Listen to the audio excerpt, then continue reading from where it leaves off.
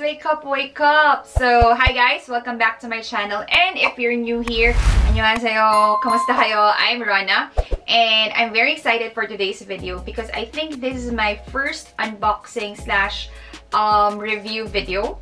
Yeah, I think I've never done this kind of video before. I've done hauls, but not really an unboxing video. So, today's video is sponsored by none other than Teddy Blake. Actually, I received an email from this brand or from this company way back in August, if I'm not mistaken. So I replied to the email to the person in charge, and this bag was sent to me right away. And I think I got this in less than 2 weeks, considering the pandemic. Mabilis yung pag-ship nila. Nga pala guys, I'm not getting paid to do this review, so whatever I say is, you can vouch that it's my 100% personal and honest opinion.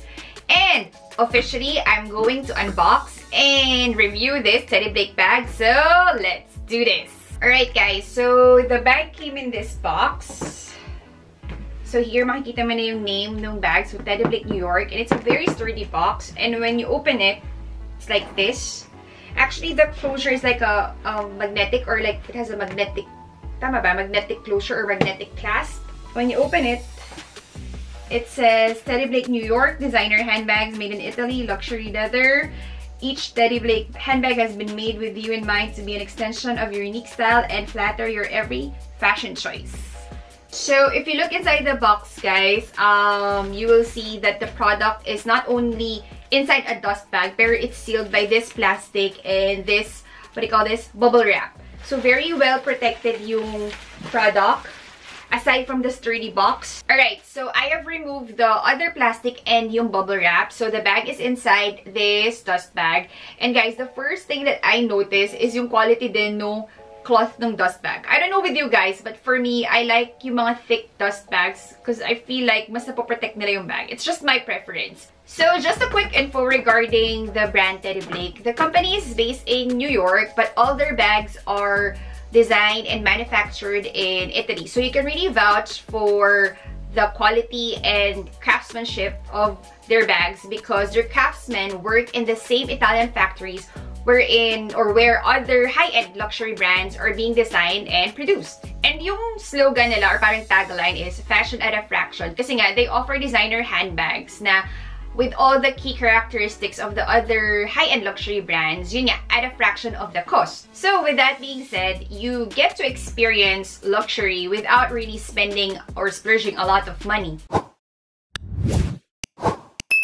Okay, so we untie this part here, and let's fully open the dust bag to finally reveal the bag. And here it is, guys. Can you see it? Here. Nice! Here it is.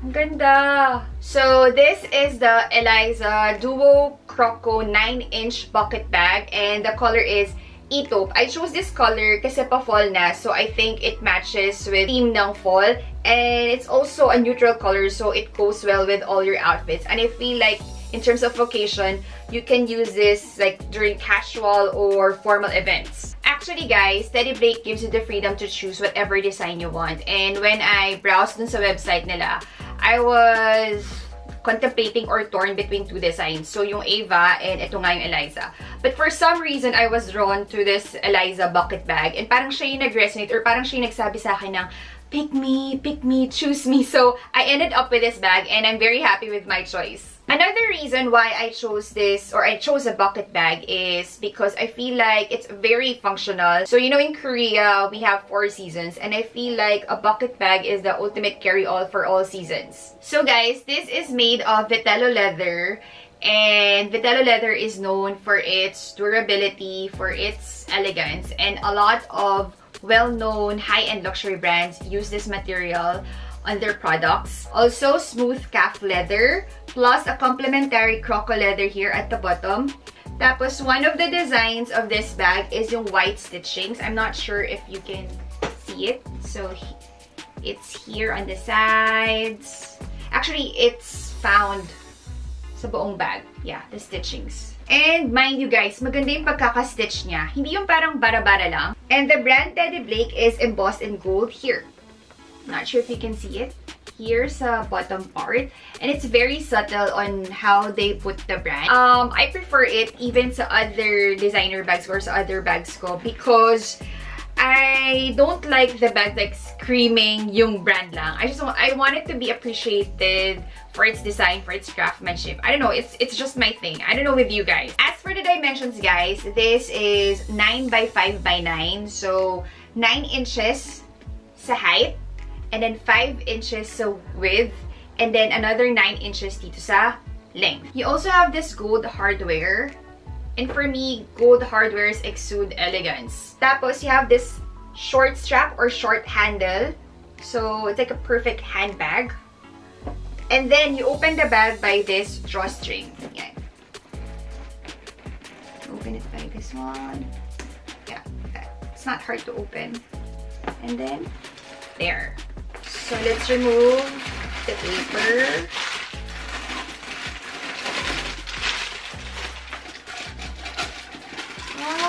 Okay, so it comes with this detachable na pouch. Nice. Also, it has this adjustable strap. So if you wanna make it or like use it as a shoulder bag, it's possible. Yeah, this one. I find this pouch is very convenient and functional, especially if you have this sort of small bag, because you can put your essentials inside. Let's say your cards, your money, your keys, and you don't have to rummage. Meaning yung hahalongkatin mo pa yung bag mo para sa mga bagay na, especially pag nagmamadali ka na. So at least para hindi hassle. And it's kinda roomy naman. Yeah. As for the strap, guys, I think it would work well for everybody since it's adjustable. And it has 5 holes. So whether you're petite or you're a tall person, magiging maganda yung bagsak sa'yo, especially if you're gonna use it as a shoulder bag. So guys, we're not yet done with the review because I want to give you an idea of how big the interior part of the bag is and also what you could fit inside. So I gathered all the things that I bring with me or carry on a daily basis, and let's see. So first off, guys, is my makeup pouch. So this is my everyday makeup pouch. So let's put this inside. And then my wallet. So for reference, ganito kalaki yung wallet ko. So medyo malaki siya. Let's put it here. So next is this GoPro, and I bring this together with my Canon G7X. But since we're using the Canon G7X right now because we're filming, ito muna lalagay natin sa loob ng bag. Right. I have my glasses. And then, of course, my power bank. Power bank. Alcohol, hindi pwedeng mawala ang alcohol and lotion kasi pag nag-spray na alcohol, nakaka-dry ng hands. So, partner tong dalawa. Wipes and tissue, o diba? Partner din.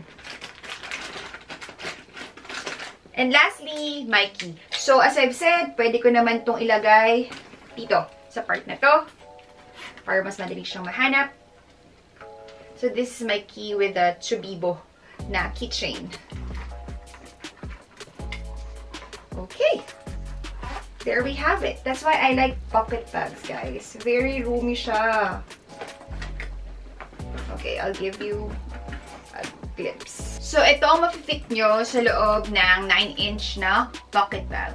Diba? Very roomy. And actually, marami pa siyang space na pwede mong isiksik dyan. And it doesn't feel that heavy despite having a lot of things inside. Another thing, guys, just to give you an idea kung paano yung bagsak niya and also yung regarding sa strap, I'm gonna show it to you. So, for your reference, I am 5'2", and this is how it looks like on me. Yeah.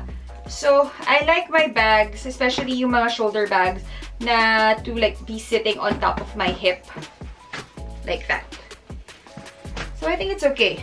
So, in my case, meron pa siyang remaining 1 hole para at least if you want to make it shorter. But basically, for people who are taller than me, you can adjust it para at least it will be longer. So that's about it, guys, for my review on this Teddy Blake Eliza bucket bag. And I must say, it lives up to my expectations, like from the color, the material, and even the smell. And I'm very happy with my choice. So guys, if you want to buy a Teddy Blake bag, you can just go to www.teddyblake.com and you will have a wide array of choices because there are different designs and colors to choose from. For this specific bag, I think it comes in 5 inches and 12 inches aside from the 9 inches. Tapos meron pa siyang different materials and colors. Also guys, you can get an additional $20 off your purchase if you put this discount code upon checkout, and I'm also going to put this discount code in the description box. I hope you enjoy this unboxing slash review video. So guys, thank you for watching. Please like and share if you haven't already. Please click the subscribe and bell buttons so that you'll be updated of my uploads. Please do follow me on my social media accounts, my Facebook page, iRona TV, and my Instagram, ironically21. And I'll see you in my next video. Annyeong!